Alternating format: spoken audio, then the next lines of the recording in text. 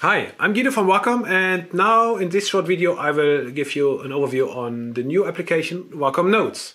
So Wacom Notes is a tiny but very nice application for natural handwriting with some advanced features, and you will find the application on your Windows PC in the Microsoft Store. I have already downloaded it here and I will put it on my Wacom One pen display here, and it's a very simple to use application, so you can quickly add notes and categorize notes in here, but first start with adding a new note. I click on new note here.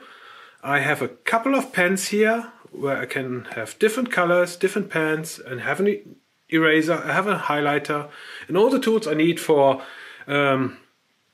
quickly taking down some notes. So I take the fountain pen here and add, for example, something about the Pythagorean theorem.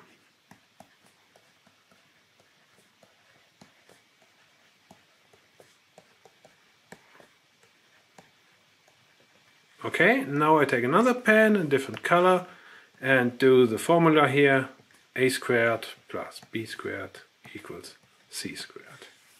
Done. Okay, now I can save this note by adding a file name here. Give it a shortcut, Peter, and now it's part of my notes here though. But that's not all. I'll explain what you can do more with these notes in the next video.